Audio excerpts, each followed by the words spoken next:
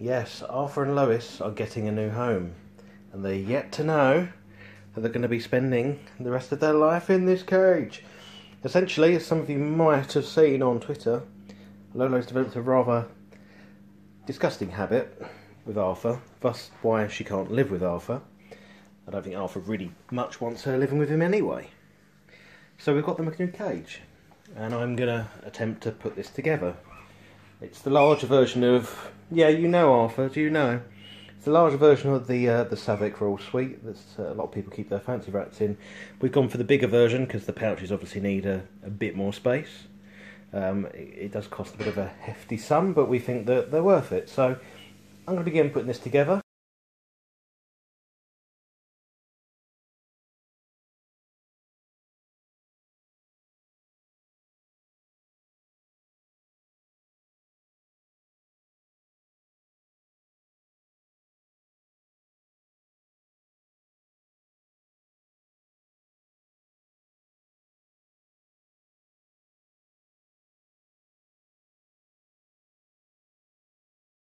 We've got the cage together.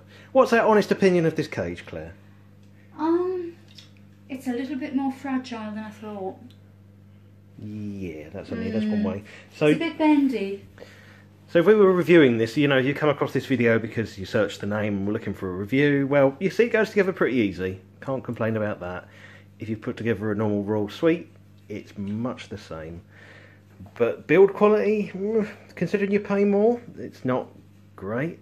It's a bit wobbly. I would say what they've done is, word for word, they've used the same amount of metal to make this as they have the smaller cage, and they've just spread it all out a little bit. It all just feels a bit cheaper than...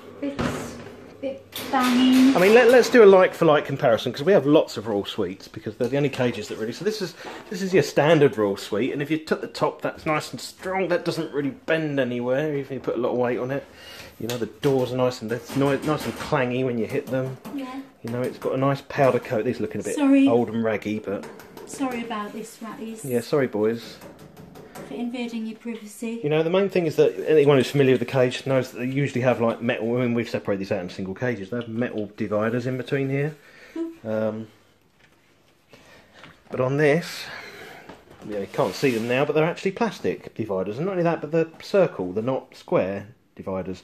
Which, correct me if I'm wrong, but back in play school we learned that round things don't go in square holes.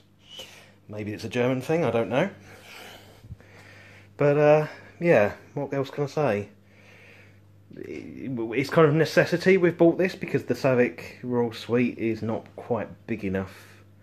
The XL is, but you know, be prepared. If you're buying it, you've got the money to buy it, then you're probably going to be disappointed.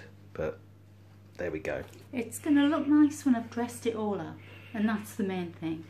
And we did test it. We tested to make sure that if Arthur jumps, he's not going to fall through the bottom of it, because he was rather worried about the bounciness and the fact that it does slip out quite easily if you put a lot of weight on it. But this is Arthur. This is our Arthur. Okay. Yeah. This is Arthur, i.e. a box of Quaker Oats and a brick. That weighs about the same as, well, a bit more than Arthur, but... Well, we had to be generous. Yeah. He's gonna grow. Yeah, we threw that in we might have seen it, but we threw it in just to make sure that it didn't fall at the bottom. Because the last thing we want is Lois to do something at the top and fall through and crush Arthur. That would be a nightmare. So, Savic Royal Suite XL. If you buy, I pity the fool. Bye for now.